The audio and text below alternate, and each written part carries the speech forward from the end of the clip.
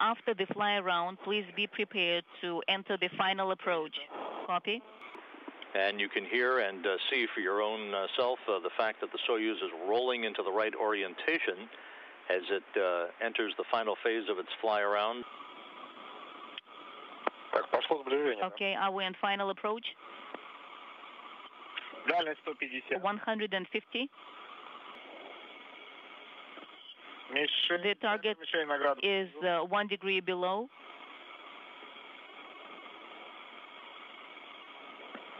I'm standing by for the contact. Copy.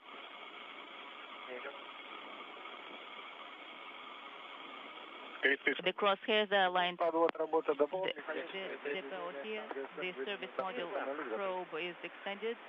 And docking confirmed at 9:24 a.m. Moscow time, 11:24 p.m. Central Time over the South Pacific. And capture. The Soyuz TMA-22 docked to the International Space Station with its new residence. A 6-man crew reestablished at the complex.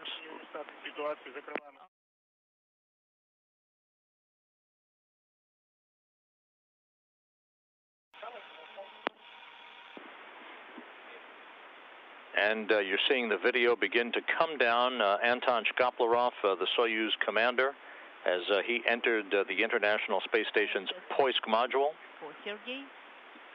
Sergei Volkov, the veteran Russian cosmonaut, now greeting Dan Burbank, offering a big hug to Mike Fossum. Fossum, the current commander, greeting the next commander of the International Space Station. Anatoly Ivanishin will be last in.